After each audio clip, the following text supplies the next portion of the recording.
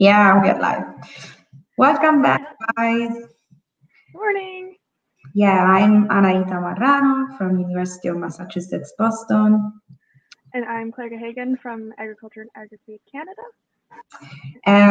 We are PhenomeForce. Actually, there is also Felipe, which is not here for these two last workshops because he just moved to a new state for starting a new postdoc at University of North Dakota, but he will be back for here next week. So for now, me and Claire, we are leading another wonderful workshop of PhenomeForce. And so, but before starting, as you guys know, we start with a brief introduction of what we are and what we do. Right, Claire? Yeah. So we are PhenomeForce, and we're working on connecting people and empowering early career researchers, building a library of online resources in phenomics, and providing free training. So, and Rita already introduced us, but you can find us on different social media and our website, or on Twitter. And if you're watching this video, you found our YouTube channel, you should subscribe because we'll be posting more workshops until June 4th this year. And past videos are also available at the YouTube channel. And if you want to get into contact with us, this is our email. We also have a Slack page. So if you want to be added to the Slack page, you can send us an email and we'll add you. And we have different channels there about different subjects, but also for sharing job opportunities. If you have a job opportunity at your institution you want to share, if you have any suggestions for us and feedback, you can also get that either by email or to our Slack channel. And then we also have information about the upcoming workshop. On our YouTube channel, we have all of the workshops from last year's session. There was another session of workshops, and this year's are also being put up there. So feel free to look back upon all the other workshops we've had, especially if you are interested in the content of today's workshop. The first workshop from this year is kind of a basics to build on to get to the point we're at for this workshop today. So it's a good one to look back on if you're interested in the subject matter. And the workshop series are all around 2 hours, and we're working with different open source tools in phenomics every Friday at 10 a.m. We started on April 9th this year, and we're on our 4th workshop. We're hoping to build a broad network of experts and beginners where you can share your knowledge and connect with other people in the community. And if you're interested in the workshops, make sure you register. The link for the registration is in the captions there. And then for today, if you are registered, you got the link to the GitHub page with the code that they'll be going over today, but also to follow along, make sure you open up the Google Drive where there's a document that lists the links that the speakers will be going through today. And that's in the caption, but I'll put it again in the chat for people who are watching us live today. Yeah, thanks, Claire, for this wonderful introduction. And speaking of these workshops here, as Claire said, it's about low-cost phenotyping setups. And so most of the workshop there that we are doing are on these small computers, especially Raspberry Pis. And so today we have Malia Gehan and Jose Tovar from the Donald Danforth Plant Science Center talking about their setups for time series images, I guess, or for their setups based on Raspberry Pi. We want to also to say that, so if you have any question for the speakers, you are free to post them on the YouTube, and we will then interrupt and ask the speaker to answer your questions whenever possible. And so, talking about the speakers, we can put them on the screen and let them start with workshop.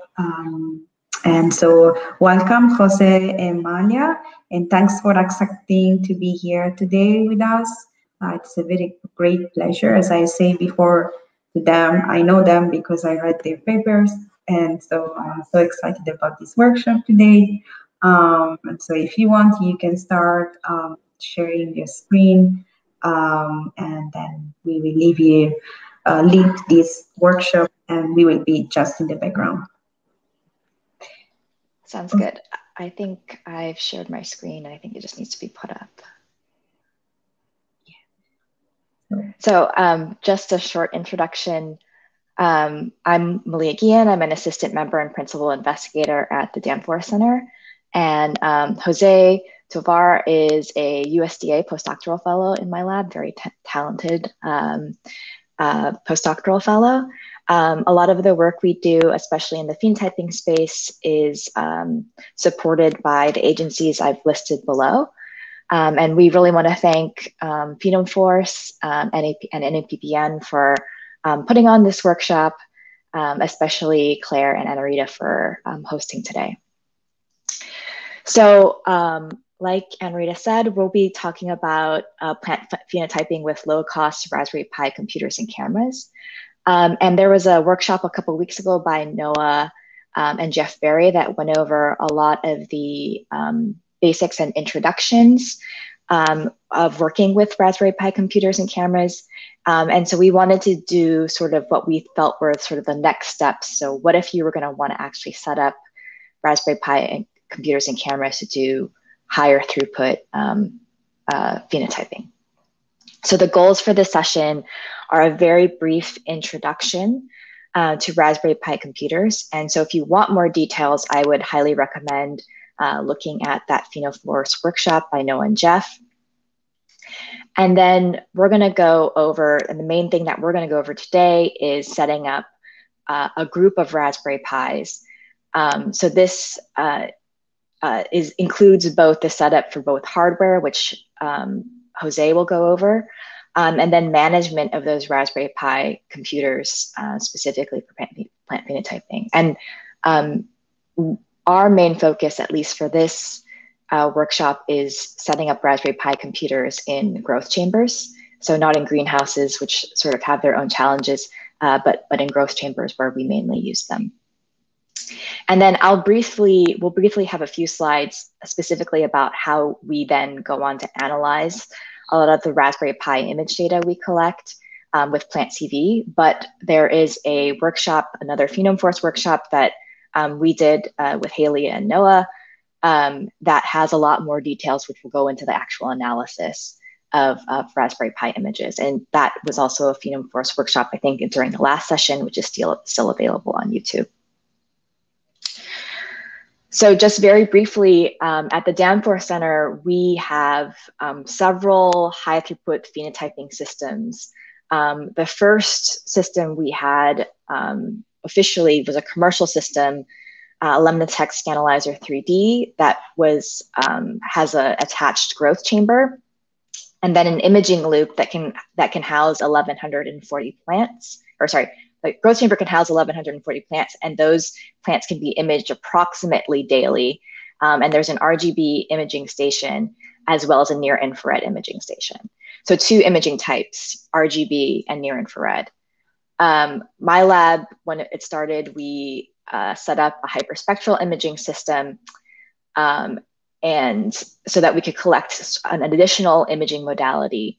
But another thing that we were really focused on was how can we collect data that was like what we were getting from this very expensive commercial system, but at much lower costs. Because even as members of the Danforth Center, it still costs quite a bit of money to run experiments on systems like this. And since we only have one, that means that we can only have one environment at a time. And so we wanted a way to collect image data, but at lower cost and in multiple environments. And so that's why we became interested, very interested in figuring out ways to set up these Raspberry Pi computers in growth chambers so we could collect high throughput and high resolution time course image data. So we use Raspberry Pi computers in a number of different ways.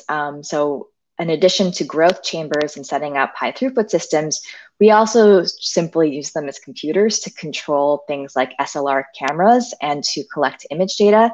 We also have smaller imaging boxes where we have several Raspberry Pi computers and cameras. So this is a Raspberry Pi computer. If you're not familiar with how big they are, they're about the size of a credit card. And then the cameras are about 8 megapixel cameras that are fixed focus. that we can set up in a number of different sort of configurations. So we like them because they're flexible and they're cheap. So if we break them, it's not like breaking an SLR camera where it's a high expense to the lab.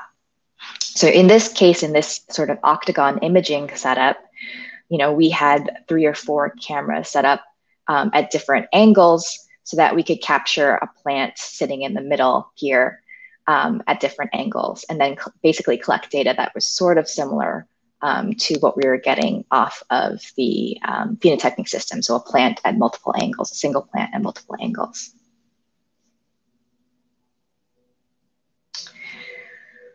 What we do a lot of, like I mentioned before, is putting these Raspberry Pi computers into growth chambers. And so we wanted today to go over a lot of the sort of nitty-gritty details on how we set this up, the logistics in terms of setting this up, because it's a bit more complicated than just sort of throwing, taping these cameras to the chambers. So we have approximately 6 growth chambers now set up with Raspberry Pi computers and cameras. And so we have a good amount of experience. We've made a good amount of mistakes throughout setting these things up. I will not claim that anything we do is, say, perfect, but it's good, sort of good enough for what we need it for. So just to point out some key features of what you're seeing in these images, there are Raspberry Pi computers set up above these plants that are growing. So you can see these flats of plants. You'll notice that in each of these flats, there's screens, and Jose will kind of go over why that is. And so with the growth chamber, these 2 growth chambers we had set up at one time, we could image approximately 2,500 pots simultaneously. So more plants technically than our fancy phenotyping system could image, and at higher time resolution, because we weren't imaging those plants individually, we're doing those all at the same time. And we also, so in that way, if you're interested in something like growth rate over time, this gives us a lot higher time resolution. So I am going to now switch over to giving the control over to Jose, and he's going to go over some of the, a lot of the detail surrounding setting up the hardware for these growth chamber systems. So I'll stop sharing.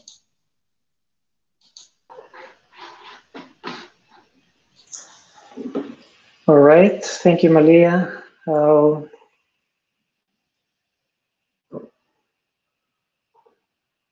start from here.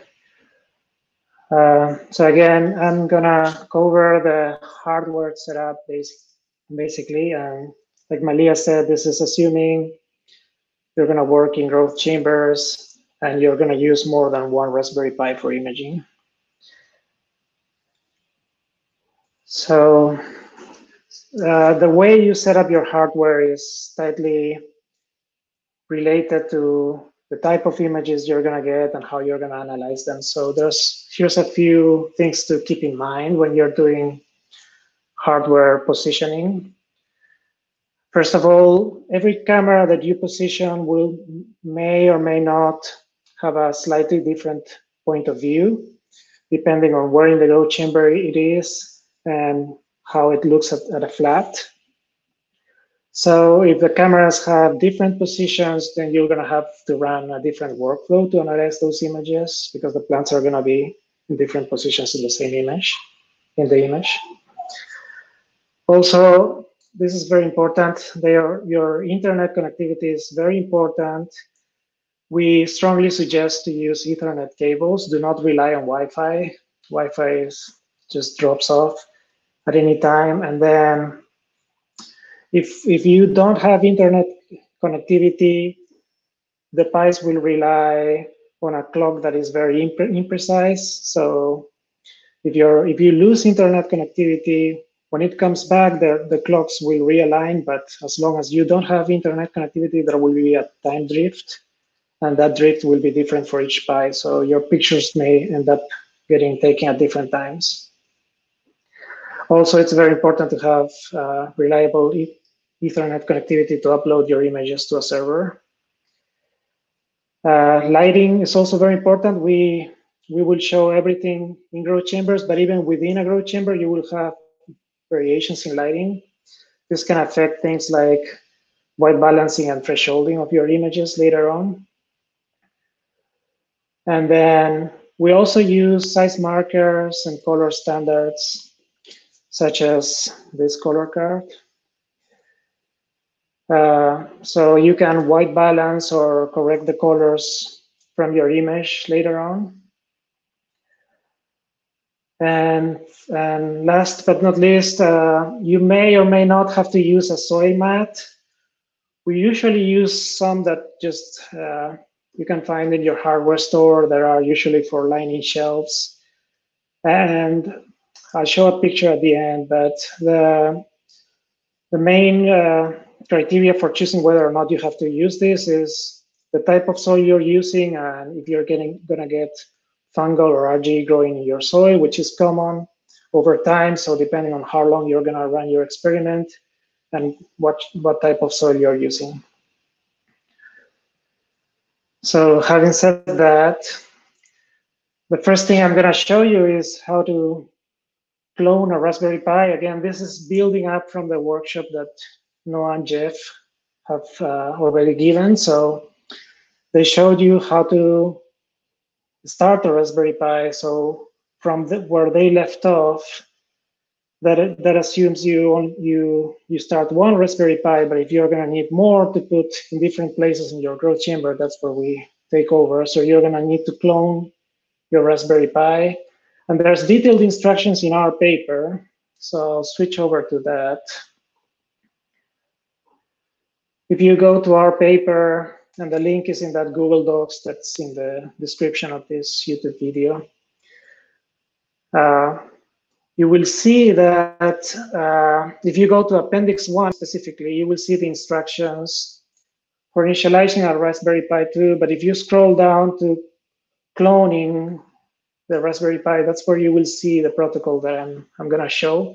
Actually, I'm just going to show this for a Mac because that's what I have on hand right now. But this will be slightly different depending on the operating system that you have. So if you have a Windows, you will have to use a different software. But the instructions are here. If you have a Mac, then that's what I'm going to use. And even if you have a Linux computer, then you can follow the instructions here to clone your Raspberry Pi.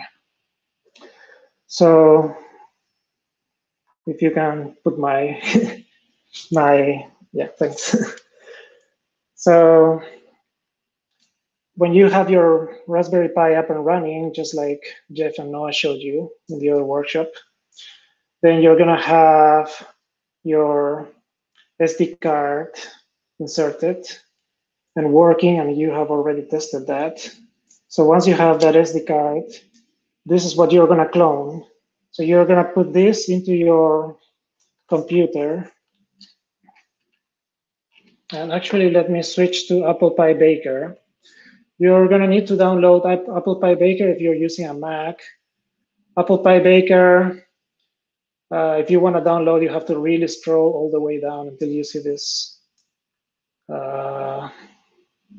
It's like all the way down here to download. So you can download, install that, and then you insert this, and then you go to your Apple Pi Baker. And then you can go to select a disk. And then that's the disk I just inserted. If you have more than one, you'll see a list here that you have to pick and choose. We use this 16 gigabytes micro SD cards. So you select that. And then once you have that selected, it's down here. If you made a mistake, you can unselect it using this X.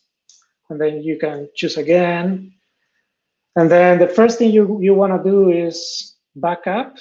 So once you have something selected, you can either back up or restore. The first thing you want to do is back up your one working Raspberry Pi that you already initialized. So if you go here then you'll get this menu up where you can give it a title like my Raspberry Pi or whatever you want.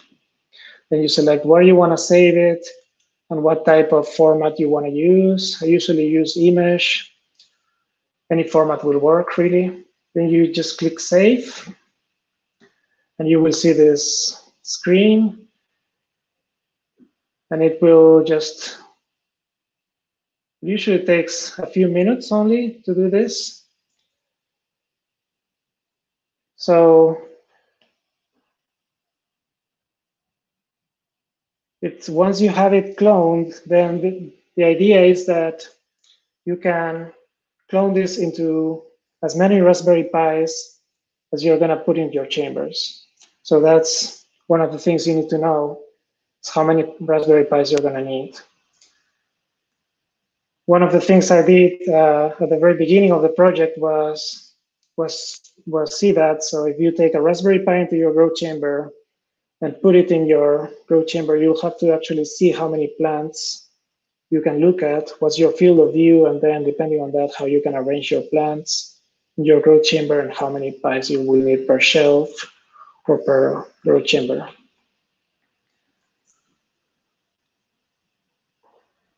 So while that is running, let me show you what's the hardware setup that you're going to have outside of your chamber. So this is a setup that fits Ethernet and power to 2 growth chambers. So you see cables going one growth chamber and also cables going to the other growth chamber. So let me maximize this again. So the way we drive the Ethernet cables into the growth chamber was through these holes that Conviron chambers have. So they usually come with a cap. If you just unscrew it, you can drive cables inside.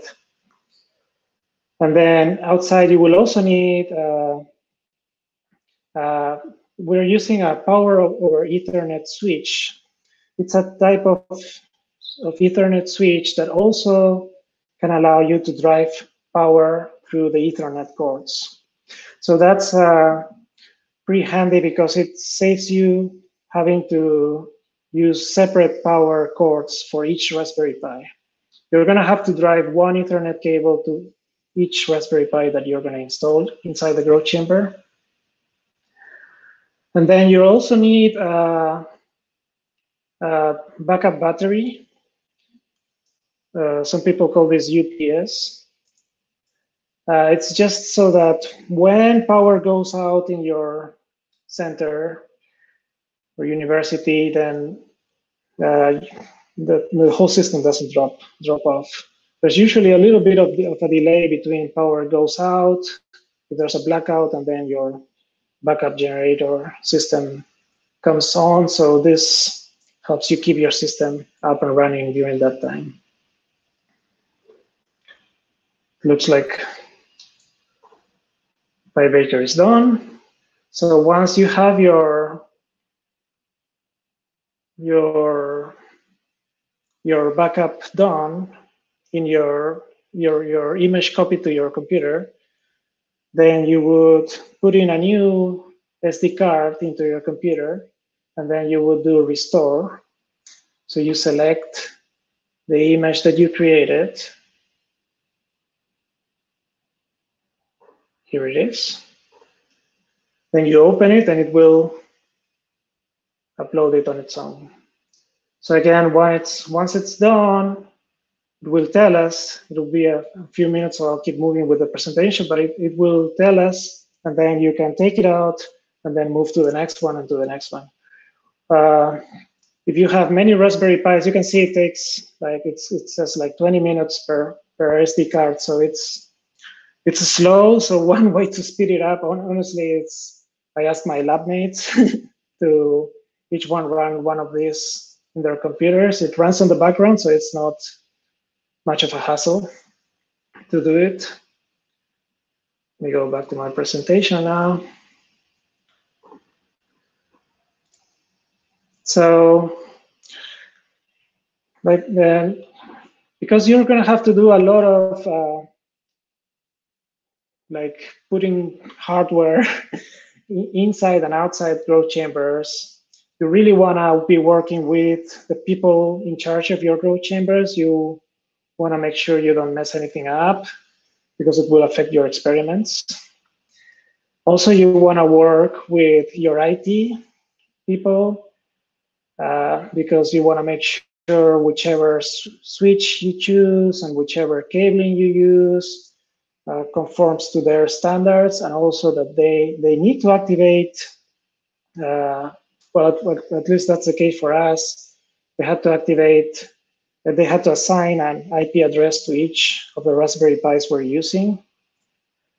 So IT had to do that.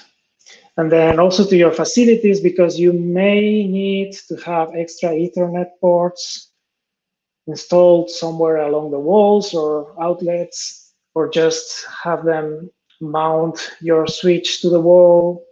Yes. Sorry, there is a question. Do you want me to give it? Yes, please.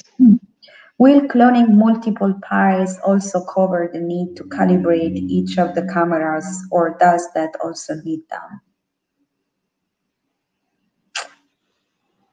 We have not calibrated camera per camera. So I would say that depends on your particular situation. If you do have the need to calibrate each and every camera independently, because they are giving you inconsistent results because of inconsistent lighting, you will have to do that separately in each Raspberry Pi. I would start by cloning one and then test them, and then see if you have the need to go back to a particular Pi and just recalibrate it. Okay, thank you. Yeah, so the initial setup assumes you haven't actually done calibration. If you have to do it, you have to do it Pi per Pi. Okay, so like I said, you also want to work with facilities because you want to make sure everything is according to your safety standards of your institution. So let me go in a little bit more detail through what you're seeing here. So first, the Ethernet cables. What we're using are your regular Ethernet cables, which are called, technically, they're defined as Cat5e. That's the most common. I think they're probably the cheapest out there type of Ethernet cable. Those work with power over Ethernet. I don't know if you can find something that's that would be the minimum requirement. Again, if your IT or facilities have higher standards, you will have to go up. The next step up would be 6A, but then those will be much more expensive. 5A works fine for us. You also want to measure the length of each cable. So each camera is going to be in a different position within the chamber. So you may need different lengths to get from your port within the switch to each Raspberry Pi. You can either buy these cables in like a big roll of cable that you cut yourself, or you can buy them pre-cut. So either way, you want to know the length that you're going to cut them to. You want a bit extra because you may have to, if something happens, and I'll show in one of the following slides, one of the things that can happen, but you may have to cut them back down, and just for maintenance from time to time. So you may end up shortening your cable over time. That's why these hang down like over here. And then you also want to make sure they're not like laying on the floor, because there's going to be water usually every day on the floor. Then for the PoE switch, PoE again stands for power over Ethernet. So you cannot just use any switch whatsoever. You do have to use a PoE switch if you're going to use power over Ethernet. This is an example model of one we're using. Again, I would recommend that you work with IT to make sure that whichever model you use can supply sufficient power to all of the Pis that you are running in your growth chamber. It sort of depends on how many Pis. It does depend on how many Pis you're going to be running at the same time, how much power you're going to need to draw from your PoE switch. And then this PoE switch will also need to be plugged into an Ethernet port. So if that doesn't exist, again, talk to your facilities to see what's the best way to use that. And then IT may or may not have to enable that Ethernet port for you. And for the battery backup, this is an example of one we're using, this APC back UPS Pro 1500. Again, you want to make sure, check with your facilities and IT department to make sure that this has enough power to sustain all the power that's being drained from the PoE switch. And we also raise them, like you can see here. We raise them from the ground so that they don't get in contact with the water. This is a different growth chamber. It's also raised because the floor will get wet when people water your plants every day. So what does it look like once you go inside the growth chamber? So first of all, we drove the cables through these holes. So the first thing you're gonna have to do is cover the holes again, because otherwise your air is gonna be flowing outside and then your growth chamber conditions are not gonna be as stable as they should. So we just use something called a duct seal compound, which is something you can find in your hardware store. Let me show you.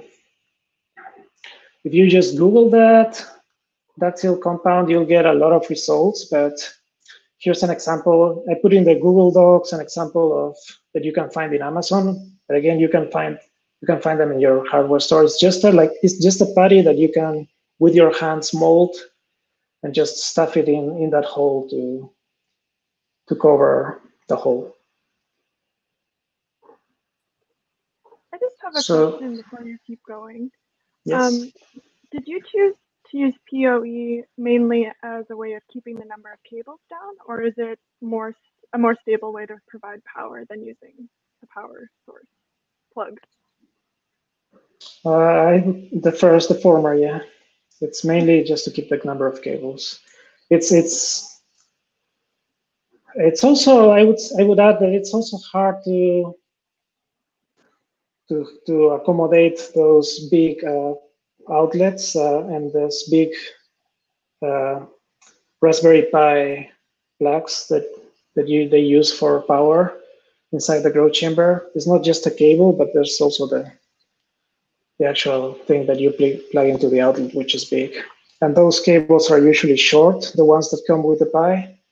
Mm-hmm. So it's much more convenient to use PoE. Thank you.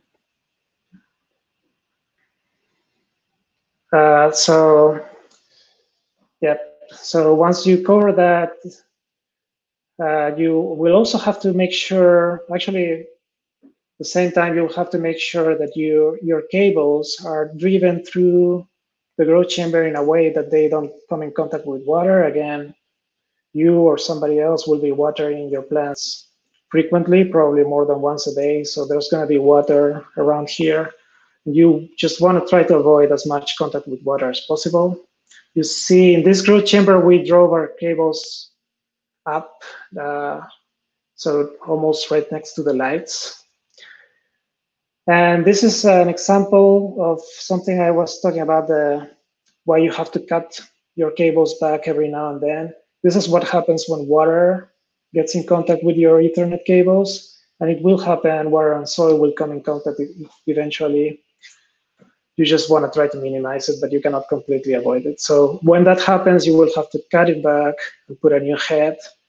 So that's why you want to have extra cable. So the support that I've just shown, this is for a top view design that we are using. So again, our facilities personnel came up with this idea. There is a clamp here so that you don't have to drill any holes in your growth chamber. It just clamps onto this top part of the shelf.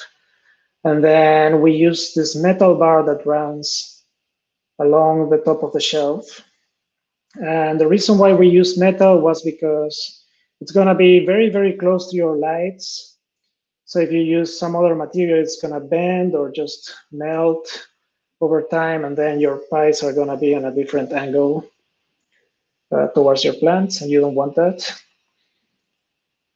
So depending also on the length, even if it's metal, depending on the length, it may still bend if you drive just one bar. Like you see here, there's one bar over one shelf, but there's another shelf like it right next to it. So if we chose to draw one bar all across the two shelves together, then the bar would bend significantly. So that's why we chose to use smaller bars. Another thing, if you cannot use a smaller bar, is you can drive another bar in the other direction to tie the middle of your long bar up so that it doesn't bend down. So in general, you want to use thin bars to minimize shading. But one of the things you want to do as soon as you start your project is make sure how many Raspberry Pis you're going to need and where are you going to position them exactly. So if you're going to use the metal bars like this, you're going to have to draw exactly the position where you want to put the screws through. So what we did was we drove screws through the Pis, and then we used these Raspberry Pis cases. And I'll show you the model in the next slide, but these Raspberry Pi cases have holes in the back here that you can drive the screw in and then mount the Pi using that. So for this type of case, you need 2 screws for 2 holes here, and then you can use that to mount the Pi. So you see 2 screws, you will have to manually mark or drill each screw in the right position. So if you have them slightly slanted, then your Raspberry Pi is also going to be slanted. So you want to make sure this is done right for each and every Raspberry Pi that you're going to put in your growth chamber. And also you're going to have to manually adjust each screw so that there is a gap between the head and the metal bar so that you have enough space to drive this through, and you're going to have to just manually adjust each and every screw for that. One final thing is the screws have to be of like masonry screws that are hard enough to drive through metal in this case, but they also have to be short enough so that they don't bump against the lights on top, and the head has to be a specific size. So you're going to have to probably go back to your hardware store or work with your facilities personnel so that you find a head size that goes through here, through this bigger hole here, and then you can just move it to the side and then it stays in place. And it fits in the depth of this hole. So that's not as easy as it sounds.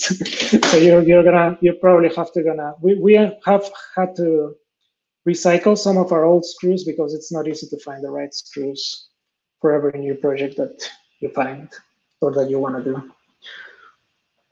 So once you find the right screws, buy them in bulk. And yep, so that's for top view. And then you see here, we also supported everything with zip ties, the cables, and this black stuff here is the PoE adapters. I'll talk a little bit more in the next slide about those, but they are also supported. So everything is supported by this bar. So there's nothing running on the shelf where the plants sit. So let me talk about the PoE adapters and the Raspberry Pis themselves, what we have used. For the Raspberry Pis, we're using this one that I've been showing because it has both a slot for putting the camera. You can screw the camera into the case, and then at the back you have these holes for mounting them up there in the metal bar. So let me show you the model that we have been using and that has worked great for us. It's and again, this is in the list of links in the Google Docs. This is a kit that comes with everything. Some stuff you won't need, like the outlet that I was talking about, this big thing. You won't use it if you're using power over Ethernet, but it comes with these great cases that we really like, and with a Raspberry Pi 3. Jose, Yes. There are two questions. I think they are related, more or less, because they are from the same person. So how reliable are the electronics in a growing environment? And the second question is, how resistant are they against high humidity, water splashes, etc.?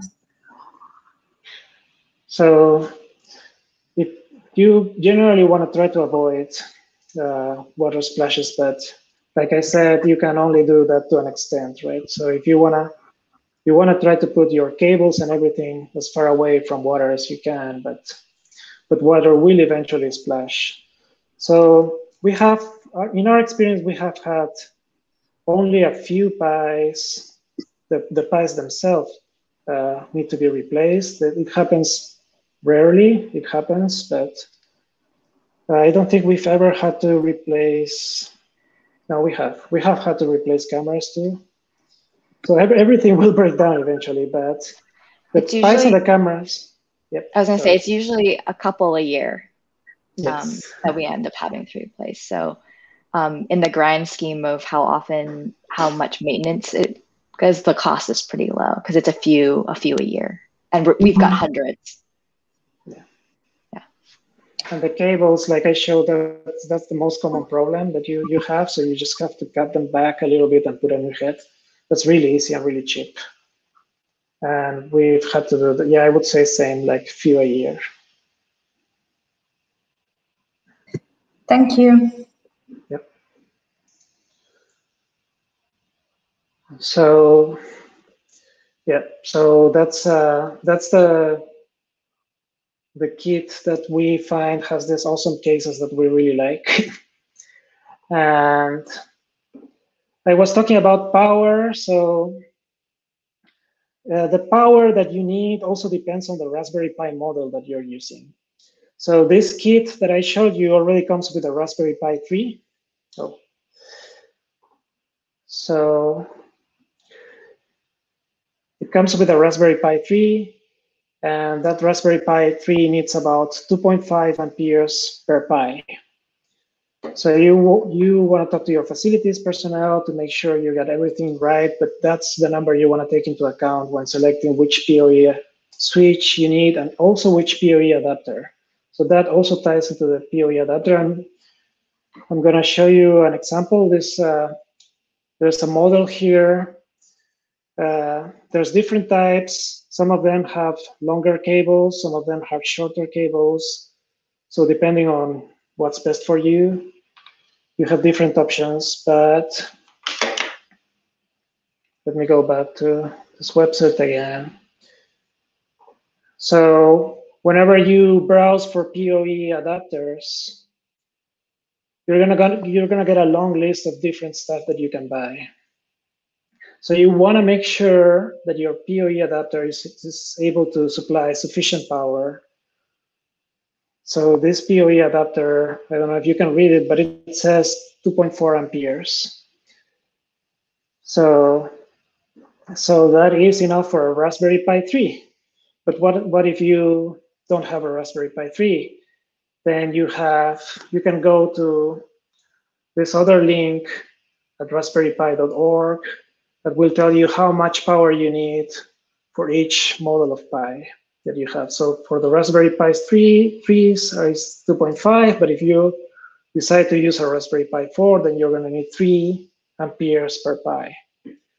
So that's important, that you want to take that into account when you select your PoE adapters and your PoE switches. If you're going to go with a Raspberry Pi 4, then there's a new Raspberry Pi Power over Ethernet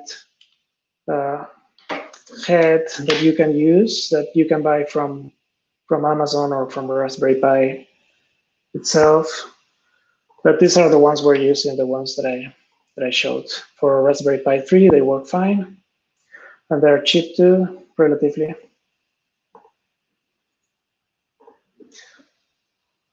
So, like I said, this is all supported in this metal bar for top view. So then you only need to drive one Ethernet cable to each PoE adapter, and then from the PoE adapter you get one Ethernet cable that comes out to your Raspberry Pi, and then also, I'll get this closer here, one Ethernet cable, and then one which you will hook into the power of your Raspberry Pi.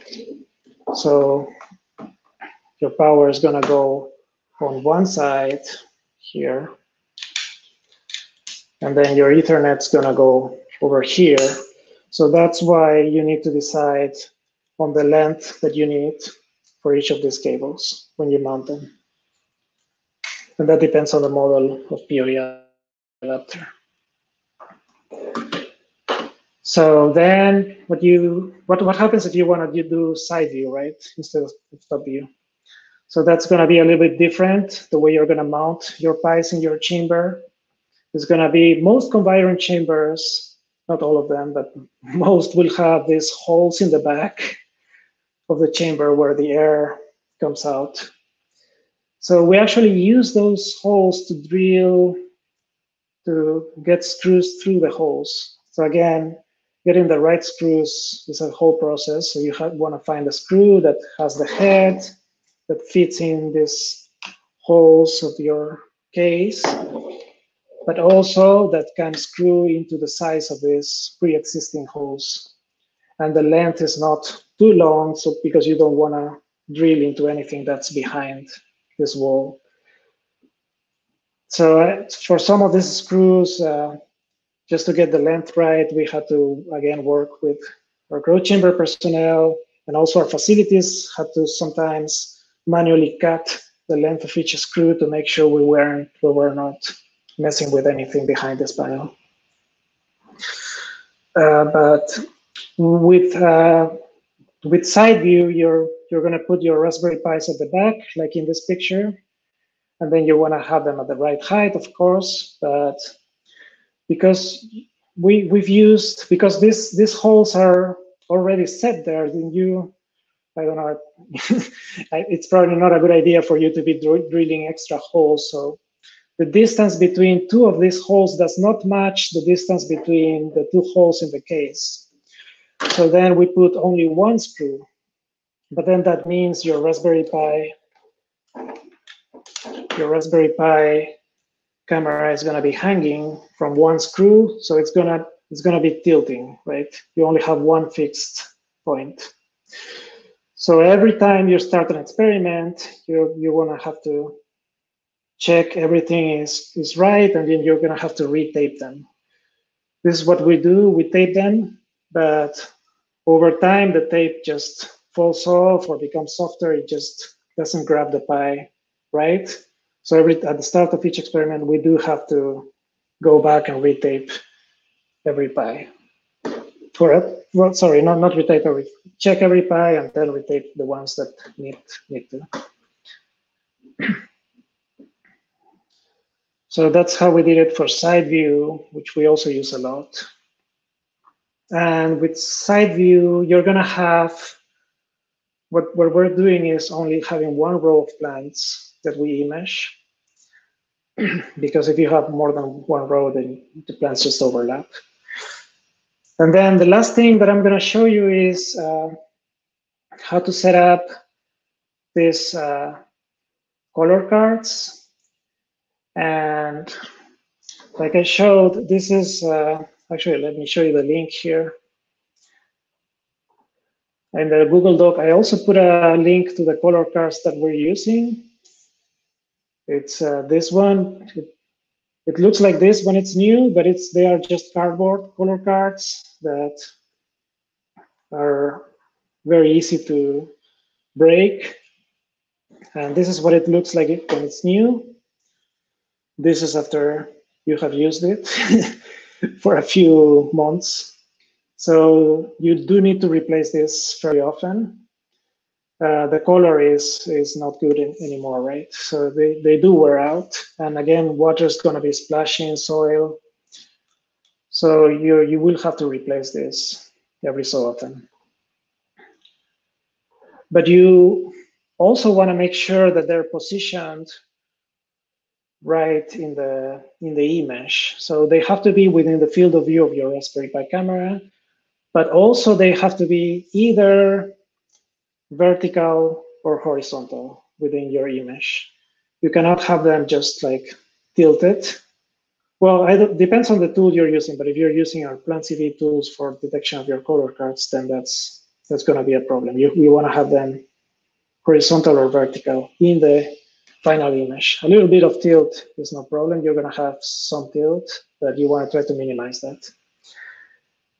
So you can use that for color correction. And again, these do move because people come in with hoses and they can push them with a hose. So you want to check on them often. And certainly at the beginning of every experiment, you want to make sure they're rightly positioned.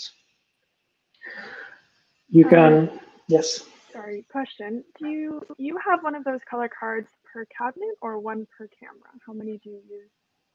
Per camera, yes. Okay.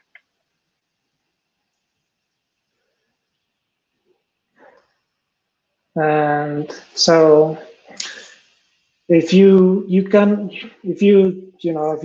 your budget is not enough to buy as many of these as cameras you have, then you can also try to use white top spots for just white balancing. This will not let you do color correction, but will let you do white balancing. And you can use both, either the color card or the top spot as a size marker for standardizing your areas and your measurements. So if you're going to do that, which is very likely, you want to have some size standard, then you have to make sure that the distance between your cameras and these things is consistent from camera to camera, because that's going to depend on the standard. That's going to affect the size of the standard in pixels. Another thing is that this is another model of color card that comes with more colors on this side. So if you're going to use our PlanCV detection tools, you want to actually cover other color stuff that can interfere with the recognition of the color card. And it will, so we had to tape over the other squares that were back here. You're using this other model. This is more durable, but it has that problem, so you have to manually tape. And you will also have to manually tape other things that can interfere in your image, like this used to be a yellow cable power cord, so yellow had to mess with our thresholding, so we had to manually wrap it with black tape. So you do want to run some test images before you start running your experiment. So it looks like right now the Apple Pie Baker has finished cloning, so I'll just show you that. That's the last step. So it will tell you process complete. Okay, then you're ready for your next one. It auto ejects, so you can just take it off, and then you can put your next one. Oh, sorry, I forgot to set auto eject on. I had to auto eject. You have to have this on, this arrow on. So if you have this on, it will auto eject, and you can move to the next one, the next one, the next one faster. So to move to the next one, you insert it, do the same process, select the disk, and then go to restore. again. So I'll show you. You insert it, it detects it. So your next disk, and then you just go to restore again, and then you select your image again, and then just go through the same process. Open. So you do that for every Raspberry Pi that you're gonna clone, that you're gonna be using and mounting. So with that, I'll hand it back to Malia.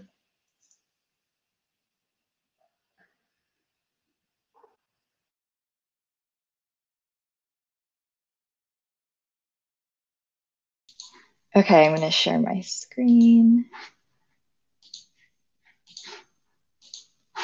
Okay, so Jose went over sort of the nitty-gritty of setting up the hardware. Obviously, there's a variety of different growth chambers and setups, and so this is just giving you an example of some of the considerations that we went through when we were setting up our systems.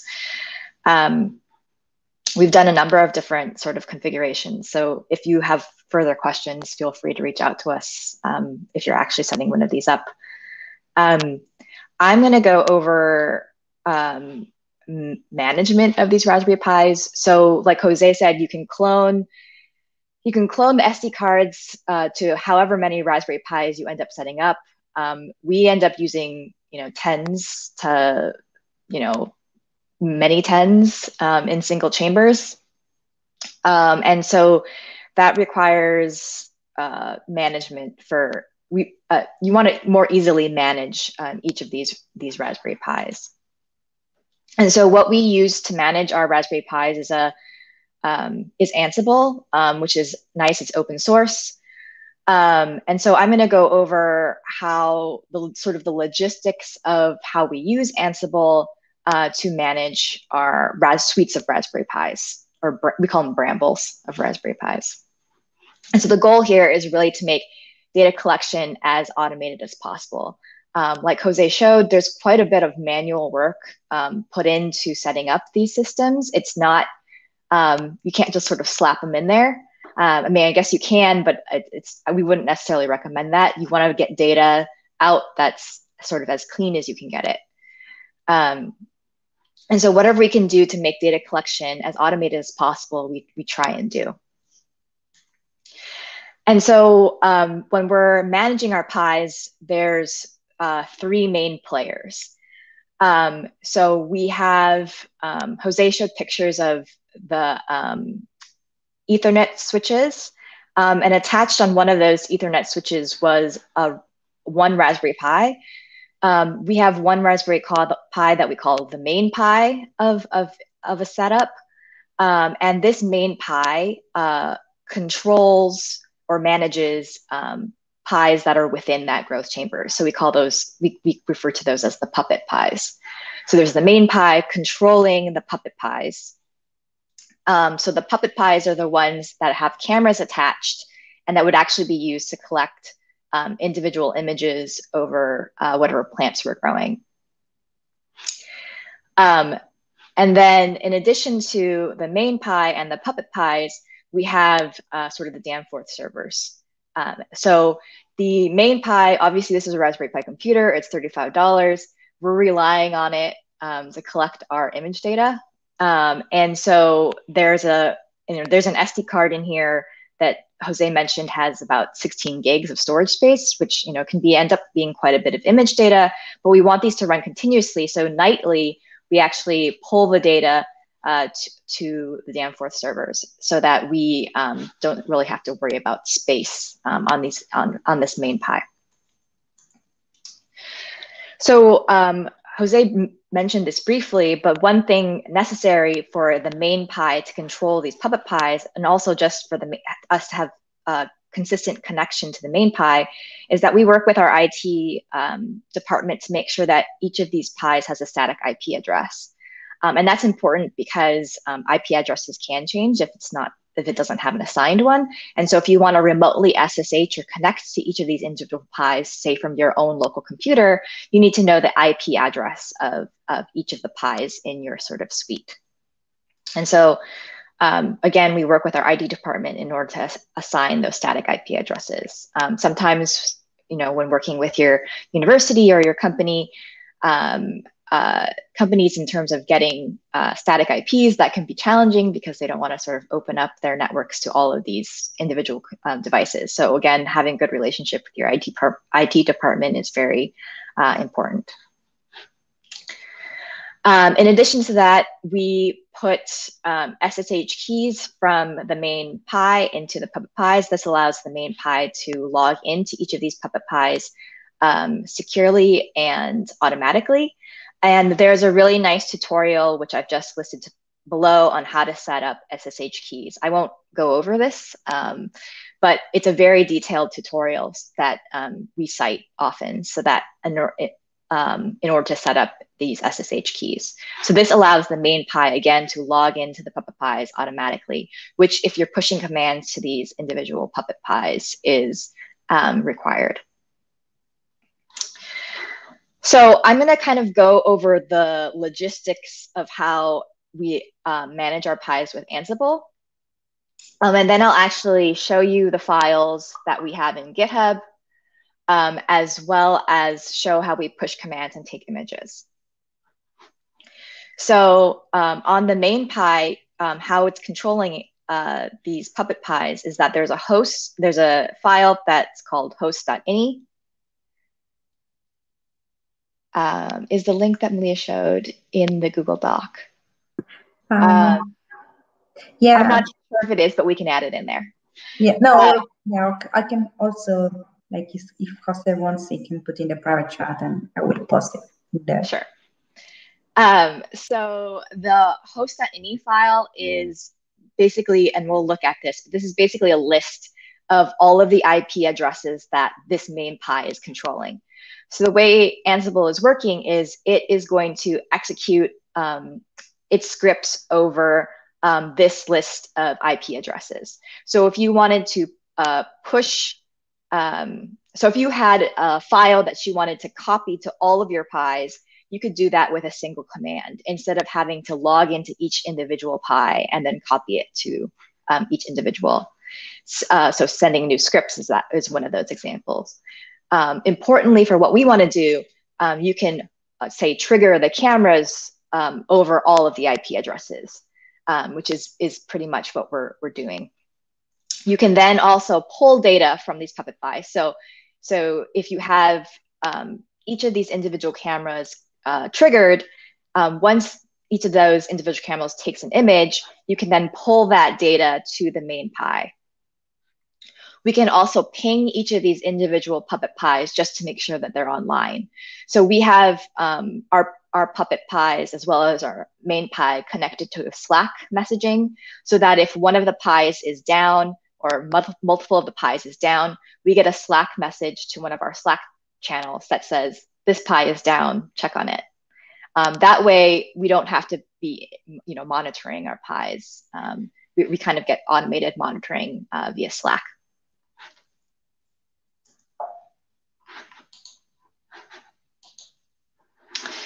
So one thing is that we can execute each of those individual scripts, those Ansible playbooks, over these group of host IP addresses, and we can also do those set to cron jobs. So cron allows us to schedule commands.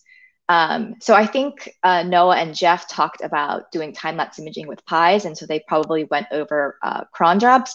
But essentially, and we'll go over them as well, but essentially you can schedule a command to be executed at various intervals. So you can set it at a specific minute of each hour. You can say which hours of the day you want it to do, which days of the month, and which days of the week.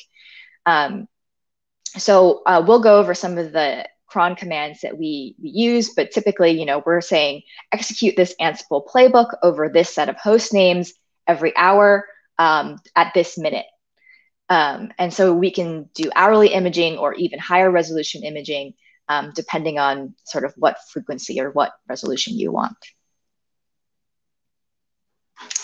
So once we have images taken from the Pis and then pulled to the main Pis, we actually pull that data to the Danforth servers nightly. And that's just so that we don't have a lot of data sitting on this Raspberry Pi that maybe is not as reliable as, say, our DanForce servers. So we do that daily at night, and so that we're sort of pulling this data every evening. And we also have this sort of on a schedule so that we're not having to do it, it's automated. So we can go to our DanForce servers each day and just sort of, if we want to, check to make sure that we have data sort of showing up. We have messaging set up on the DanForce servers, pinging this main Pi to make sure that we have connectivity to the main Pi. And if that drops out, we get Slack messages to tell us that something's wrong. So I'm going to actually switch screens over to this GitHub site that I think is also listed on in the information on YouTube. So this is just an example of how the Ansible playbooks or our main Pi is sort of structured. So I'll go over the files that are in this repo, and then I'll actually show you how we execute some commands on the command line. So I'm going to stop sharing and switch screens.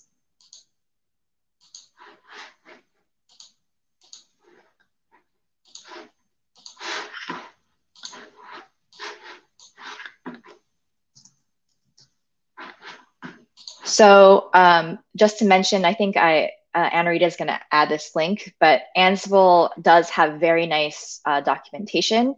It is some work to go through. And so that's why I think having this GitHub repo as an example is potentially helpful for those maybe interested in actually setting up one of these systems on your own.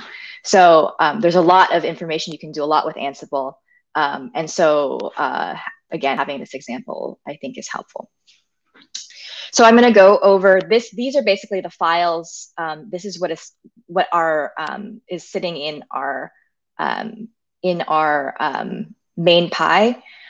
So again, you have this host.ini file. Make sure this is large enough. So this is basically a list of IP addresses. You can have a sort of parent.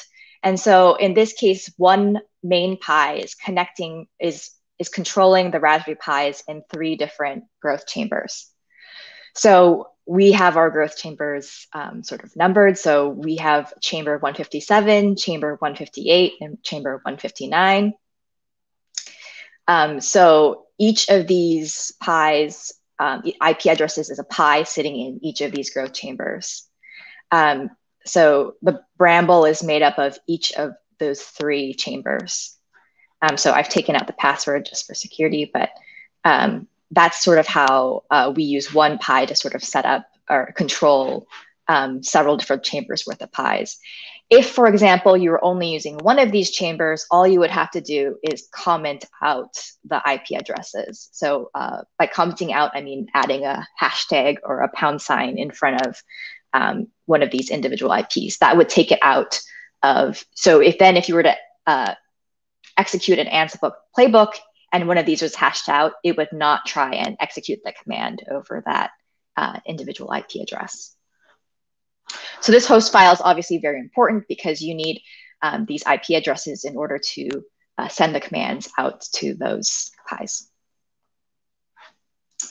Okay, so then we have playbooks.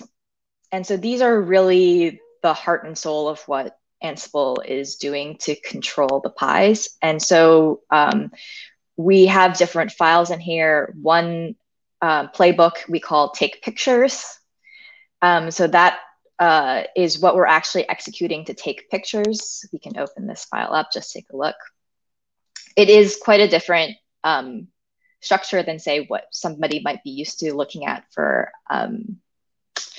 Python coding, for example. But again, the documentation for Ansible is quite nice. And they have a number of different examples. So this script is saying to execute this Python script called camera single, which is what is actually doing, which is what is on each individual Pi to snap a picture. And then if the command to snap a picture was successful, it will read out as a success in the sort of out file. And then if everything is a success, then you won't get a Slack message.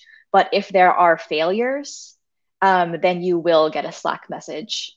I think they might have changed how things are dealt with Slack, but this is at least how ours is set up. Again, the systems and how ours are set up are not necessarily optimized, and you might do this in a different way, but this is sort of what works for us right now.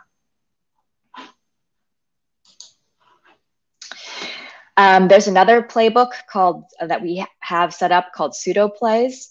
This is kind of commands that we might send out to Pis. So say for every Raspberry Pi, we might have needed to install a program that wasn't installed when we cloned that SD card. And so one thing we might need to do is say install specific programs to all the Pis. You could SSH to each individual Pi, but obviously if you have hundreds of Pis, that would be a significant amount of work. And so Ansible, instead of doing that, we can install, say, PyCamera, which is one of the programs we need for that camera script. We can install it to all of the IP addresses at once by using sort of this command. We needed to say install rsync to transfer the data from each individual Pis. And so we had a command that's called install rsync. Obviously, you don't need to necessarily install these programs each time you want to run this thing. So up here, you can see that we have install PyCam set to false, install rsync set to false. If for some reason we needed to had added more Pis to this suite of Pis, we would set these to true, and then it would install the Pi cameras to those sort of new IP addresses that we've added. If, for example, so one of the files that we have on the host is that camera.single Pi. This is, sorry, Python script. This is the Python script, again, that we use to trigger the cameras on the individual Pis. We also sort of collect metadata with these Pis, with this script. So if you were to make changes to this file, you don't want to have to copy it to each individual. So we make the changes on the main Pi, on the script that's on the main Pi, and then we can send it or copy it out to those every single Pi if a change is made. Say you wanted to change the gain of all the cameras, or you wanted to change some metadata that was collected, we would just need to alter the script that was on the main Pi and then send it to the individuals. So that's kind of an example of what we use this pseudo command playbook for.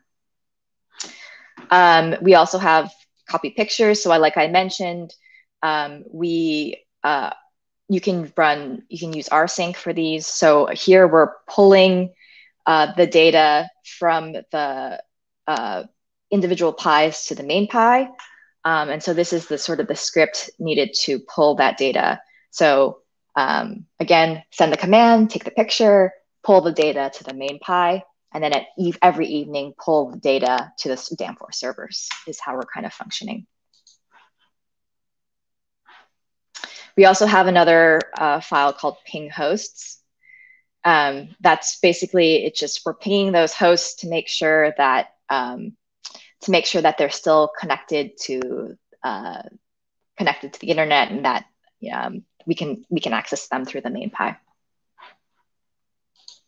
And we do that ping on a schedule so that if there isn't a problem, that hopefully we can fix it before we lose a lot of image data. Okay, so like I mentioned, we have a folder on the main Pi called Pi files.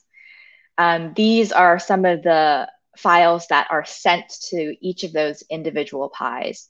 So camera single, for example, is the script that's actually used in order to collect metadata, as well as to actually trigger the camera with a program called PyCamera. So I'm guessing Noah and Jeff might have used a different command to trigger the cameras, Pi cameras, when I talked about them a couple of weeks ago. We use this Pi camera command. It has a bit more control, and we like this particular one. So again, you can set a lot of the different camera parameters within this script. And if you needed to make changes, you would change it here on this main Pi and then send it out to all the individual Pis. Like I mentioned, we also collect metadata. So we want to collect all of the camera settings that are being used, just in case that's ends up being useful. We hardly ever use this information, but if something were to go wrong or we saw strange differences, we would go back to these metadata files to make sure that there wasn't anything strange. We also make sure we record the IP address of the Pi, as well as the position of that Pi. This allows us to make sure that we can track, where that image was actually taken. So we have a metadata file associated with each image file that is coded with the IP address as well as the position within that chamber, so that we can track the information. So our images aren't being named image 1, 2, 3, 4. We have data about the IP address, the position, all of the camera information.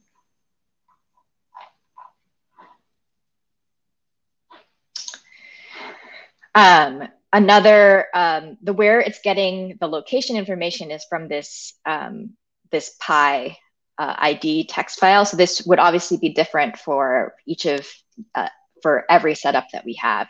So again, our chambers in this case is named 157. It's the name that our growth chamber facilities have named these chambers. And so this particular position is 157, shelf 1, position 1. And we also have maps of these sort of so that we kind of know physically where each of these positions are. And in addition to the more human readable position name, we also know what IP is associated with that position. So this is sort of how we organize our positions. You could add more information if necessary or if wanted. Okay, so what I wanted to do at this point was to actually show you on the command line how I would log into a master Pi, manually trigger pictures, and then show you how we also just show you examples of how we schedule that with cron. So I'm going to switch screens again. And if there's any questions, obviously, that I can answer those while I'm switching screens. So far, not so much. Okay, cool. You can go ahead. Let me switch here. So, okay, I'm on the command line. I'm logged into our network, obviously, so that I can log into our Pis. So our main Pi, in this case, is at this IP address. So if I ls, which means list the files there, you'll see there's 2 folders, one called Gehan Bramble, one called Gehan Bramble Images. When I actually trigger the playbook that takes images, the images will go into that image file folder. I'm gonna change directories to this Gehan Bramble. So if I list that, this should look familiar. This is what basically is in our GitHub. So the host file, the Pi files, and the playbooks. And so just as a first step, I'm going to show you how you would manually trigger one of those Ansible playbooks. So I'm going to do the one that we take pictures with.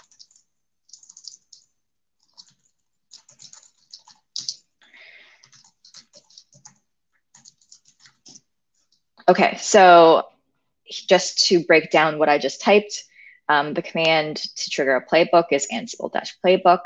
I'm giving it the path to where that playbook is. It's at in this playbooks folder, and the actual playbook is called Take Pictures.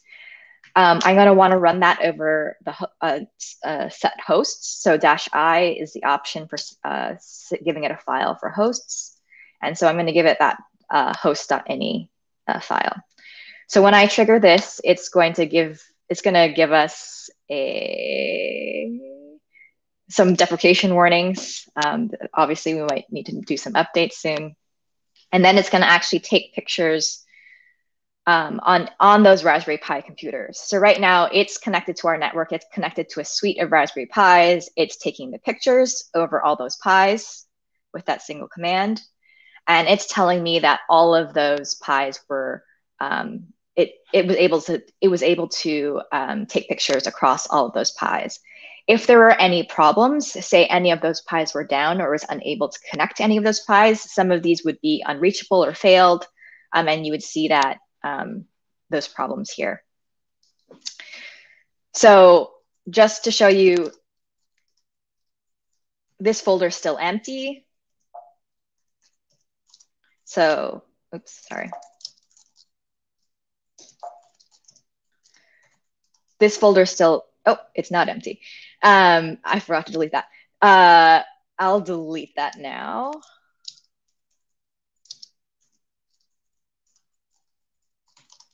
Okay, so just to show that that folder is empty, I am going to now run the other playbook that moves the pictures from those individual Pis to the main Pi.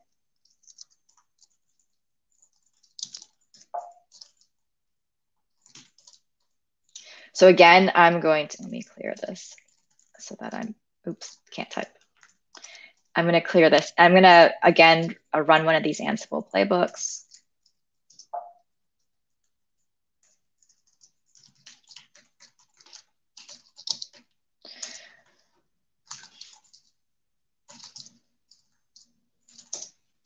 So the script we have to copy those pictures to the main Pi is called copy pictures. Again, I'm going to run it over that set of hosts.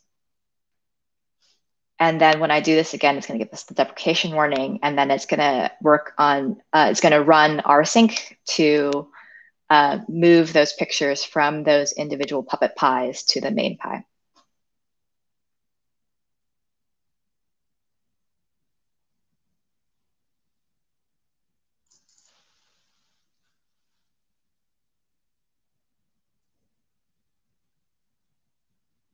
It's also tarring the data. It's zipping it up.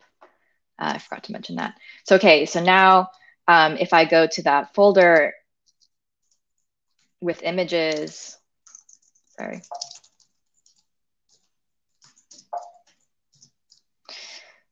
If I go to that folder with images, clear. I can't type clear for some reason today. If I type that, now we have a folder with a date. And if I go into that folder, all those pictures that were on those Pis have now been pulled to main. So that's great. I could sit here every hour and individually trigger that script, but that's not what we want to do. We actually want to run some of these commands on a schedule. And so that's where cron comes into play. So I showed you how I manually trigger those files and write out that command, but we can use cron to run those commands again on a schedule. So if I type cron tab -e, that's where I get to cron. What's nice again about cron is that it's something that runs in the background. So as long as my Pi has power, it's going to execute these commands on this schedule, regardless of whether or not I'm logged into the Pi and doing other things. And so I have these commands currently commented out, but I'm going to turn them back on and sort of walk you through what's kind of going on with each of these individual commands. So like I mentioned, cron, if you see a asterisk, it means do it every time. And if you see specific numbers, it means do it at a certain time. So I'm just going to use this third line as an example, and I apologize because it's wider than the screen that I'm showing.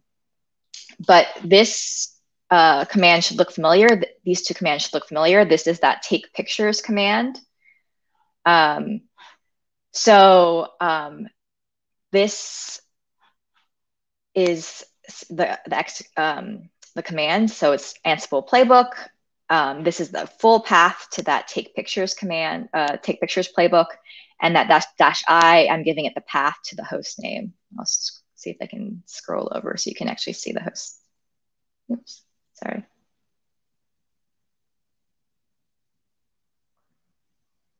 Or you can trust me. But that's got the host name there.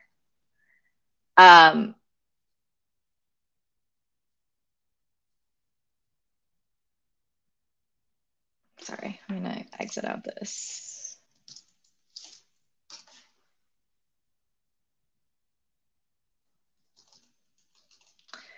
So, sorry. Again, this third line, it's doing these commands at specific times. So it's saying 5 minutes after each hour. So I say at 12:05 or 1:05, execute this command, and do that between the hours of 8 a.m. and 8 p.m. Every, I can't remember what it is, every month or every day of every day of the week, of each year. Usually we only mess with these first two asterisks.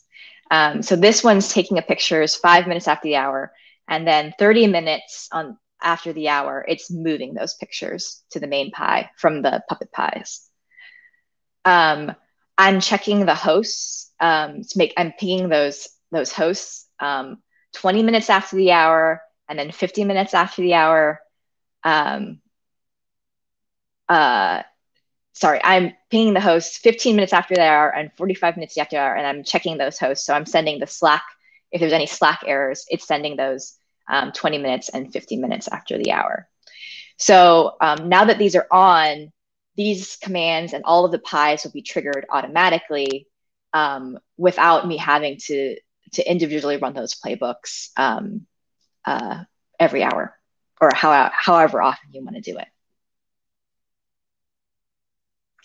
So now this is on, so I'm just going to exit, and it's going to ask me to save changes, and I'm going to say yes. So it's installing a new cron tab. So now that this new cron's installed and I've actually turned on those commands, it's going to start triggering that main Pi to do those commands every hour. You notice, I guess, that I've scheduled the cron jobs so they're not overlapping.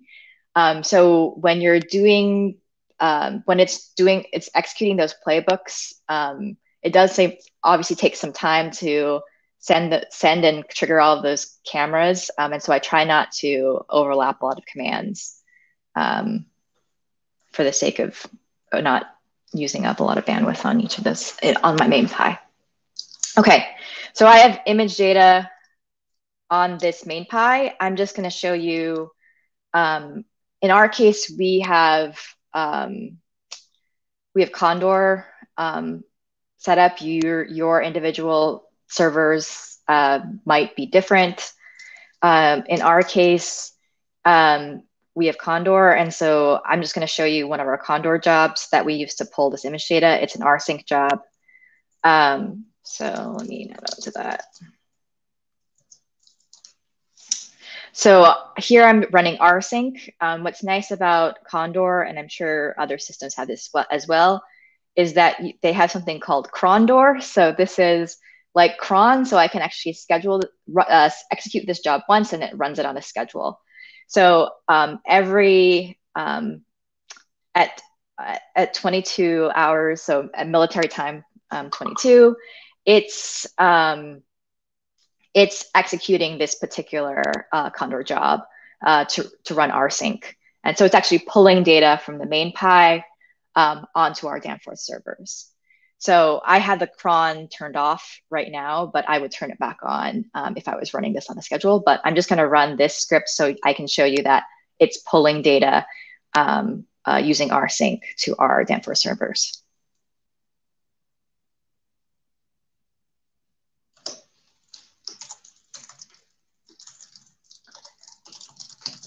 So I'm just going to submit this job.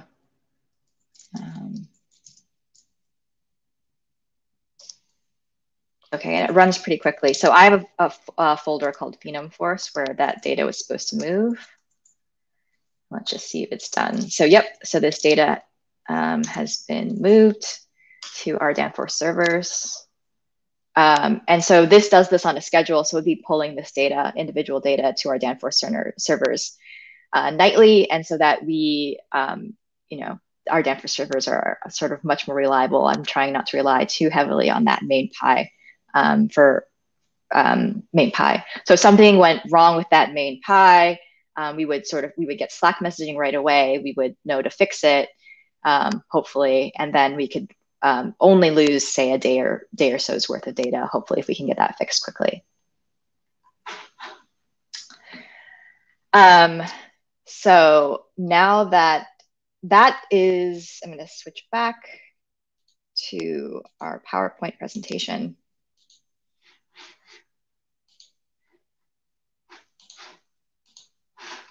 That is the sort of logistics that we run while using Ansible to manage our suites of Raspberry Pis. It's obviously much easier than SSHing or logging into each of those individual Raspberry Pis that you're controlling.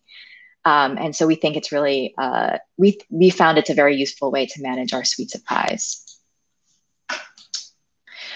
So again, I just wanted to go over some of the challenges and benefits of using Raspberry Pis for high throughput imaging and high throughput phenotyping. So a challenge obviously is maintenance and management of these cameras. Ansible makes it easier, but it's not necessarily a set it and forget it. You need to make sure you check on them. A serious benefit though is the increased temporal resolution. So we can get data that looks like this. We can get quantitative data extracted using PlantCV, which I'll talk about in a few slides. We can increase the number of plants imaged. But some of the challenges that are involved in this is that you have plants that are overlapping. You have a limited number of views. So obviously, if you have growth chambers that don't have a lot of headspace, you know, that can really limit the type of plants you can image. You can also, you know, Jose showed you at least when we're doing side view imaging, we're only imaging one row of plants, which significantly decreases the number of plants that you can include in an experiment. And another challenge is that we can't have uneven illumination because the light's warming up or flickering. That can be the case even in high throughput systems or commercial systems where you have lighting. But it is a challenge nonetheless. It's obviously less challenging than if you're doing phenotyping in a greenhouse, but still a challenge even in growth chambers. So I just wanted to briefly go over a little bit about PlantCV, just so that you have some information. And again, much more detail and an actual hands-on sort of tutorial on how to use PlantCV for some of this Raspberry Pi data is available through another PhenomeForce workshop. So this is that same image data that Jose showed. You'll notice that this image is fairly dark. We've found that for image analysis, especially sometimes for color correction, but for image analysis, it's often better if it's a darker image rather than an image that's oversaturated.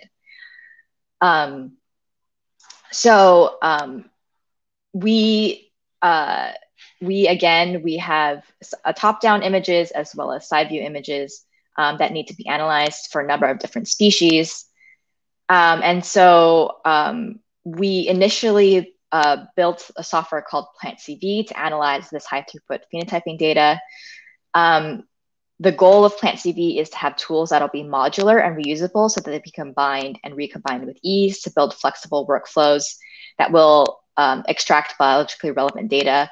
And we wanted these tools to be easily usable by bioinformaticians, data scientists, and biologists. Really important for this type of Raspberry Pi data is that this idea about flexible workflows.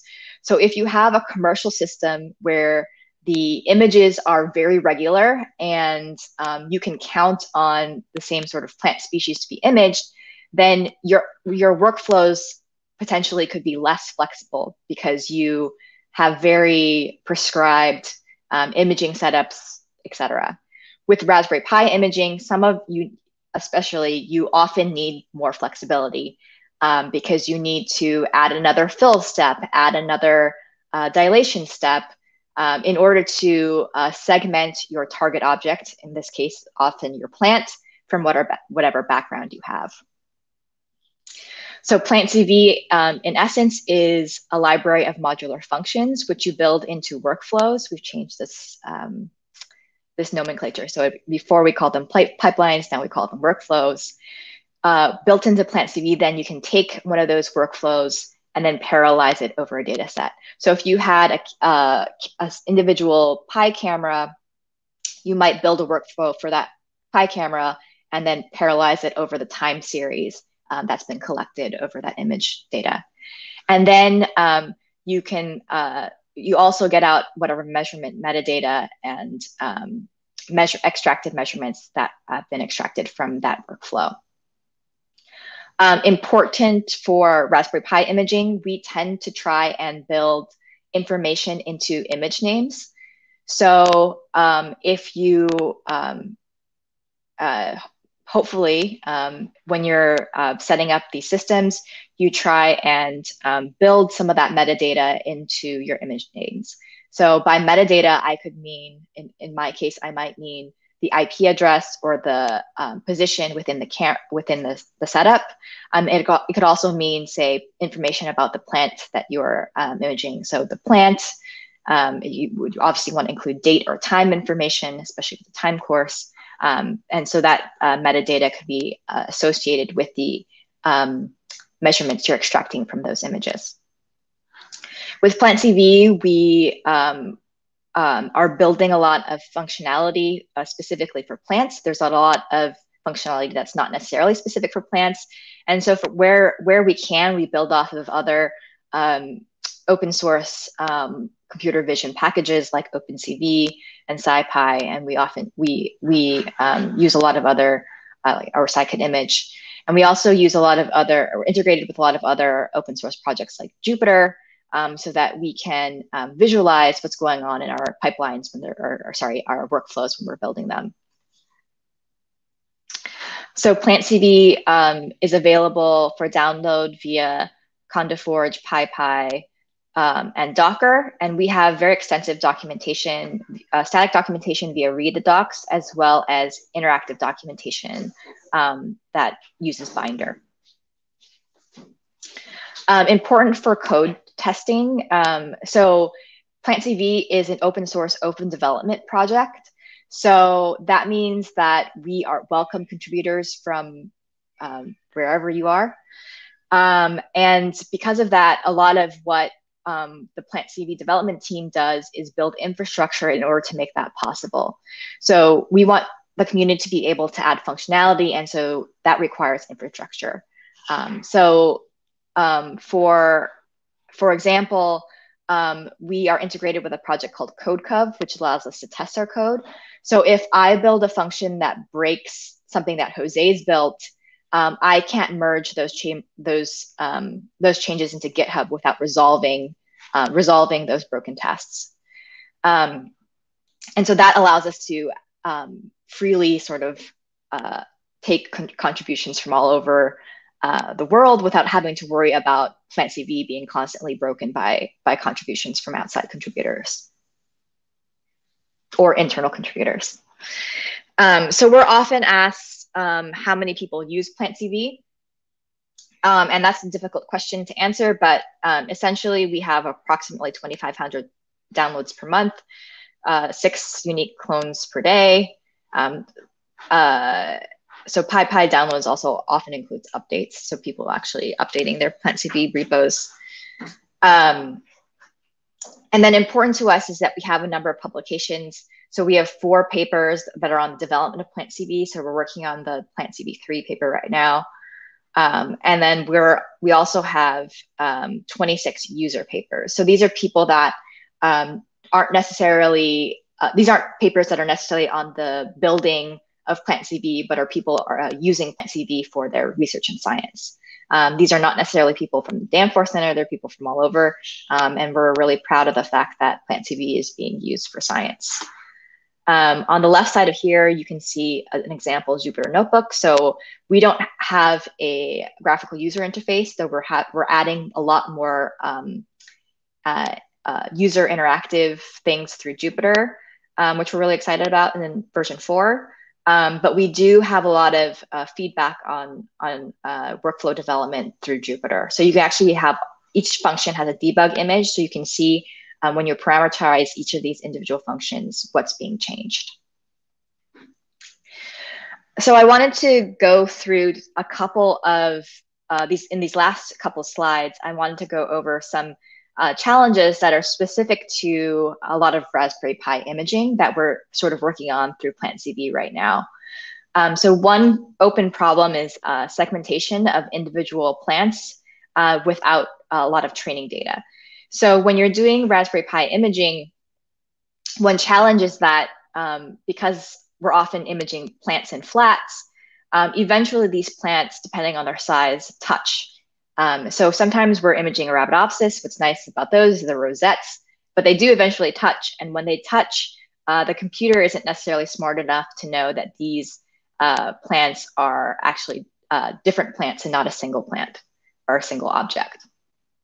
And so people have done use things like MaskRCN and different convolutional neural networks and deep learning in order to segment individual plants and individual leaf organs. But you might not have the luxury of having a lot of people to create training data. And so we wanted to try and work on segmentation with a lot of training data. So this is a function that's added to PlantCV. It's a 3D watershed function that allows us to spatially propagate labels throughout time, so that we can take labels from an early time point, so when they're not touching, and propagate those to later time points, and do a 3D watershed segmentation so that we can get segment individual plants better than, say, this image here. So you can see there's some pixels here that are misclassified. Some are actually orange when they probably should be green. But in general, this function does pretty good without training.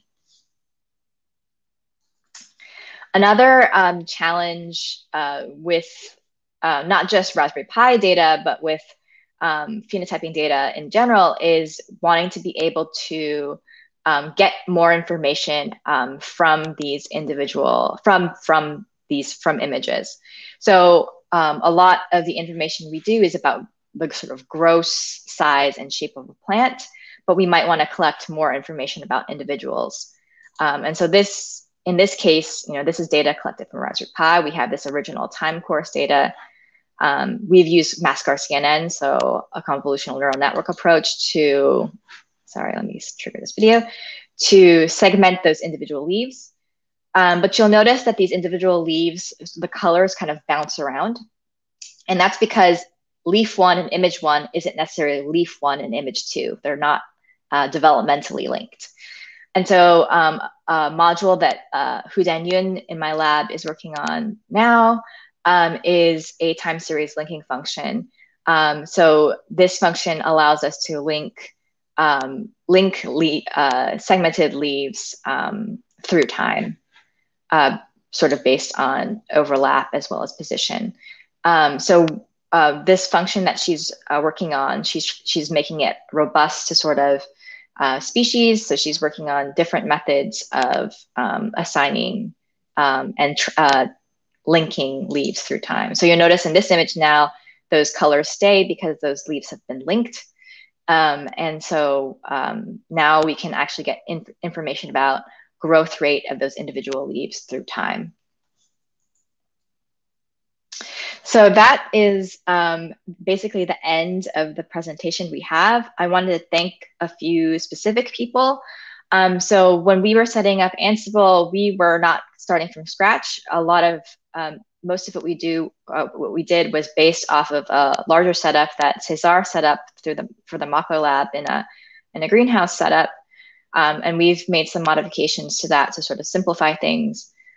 We also simplify things, and then obviously point out Haley, who is our main PlantCV developer, and I showed data from Jorge, Hu Danyun, obviously Jose, who's co-hosting this, and then I really want to point out Noah, who is my collaborator, who's the main driving force between PlantCV, and who we collaborate with quite a bit on the data science end of what we do.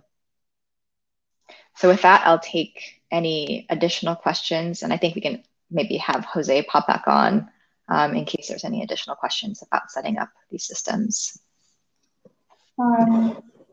Yeah, so thank you for the great workshop. So there have not been so many questions, I guess, because there are not so many people working on huge Raspberry Pi setups. I have a question, like how long does it take to get such great setup working well? Because it seems so easy, but there are so many Raspberry Pi coordinates. I mean, like, how long does it take if one starts from scratch? That's a good question. So it obviously depends on how large of a setup you're doing. So we do setups obviously in regions where we're typically maybe putting 12 to 24 pies in. So it depends on the number of pies, how often the slowest factor is how responsive your IT and facilities departments are. We're incredibly lucky at the Danforth Center. Our facilities and IT departments are very willing to accommodate us. And that's not always the case for many reasons. And so sometimes we're on their schedule. So like if we need static IP addresses, it can take some time. If we need something special cut by facilities, that can add time. I think Jose can maybe speak on actual physical labor in terms of putting things in. But again, it depends on how big of a setup you're doing. So we have a walk-in chamber that has, 72 pies set up in there. And that obviously took a lot of time and effort for Jose and Stephen and Elizabeth to set up. I should obviously call out Elizabeth Castillo, who's in the lab. She does a lot of this Raspberry Pi maintenance, and she has dealt with a lot of the headaches in terms of maintaining these systems. But Jose can talk about that addition. Yeah, so obviously with experience, it's become faster for us. So if we go back to like the very first time we did this, it was also the very first time, but also the largest one we've done. So it was, I would say, about 2 months to get everything up and running. But we were learning as we were going. We were basically developing. Once we knew, it takes, I would say, about a month or less for us to get everything set up. But that's approximate, depends on all the variables that Malia spoke about. I'll also talk about, I just mentioned investment.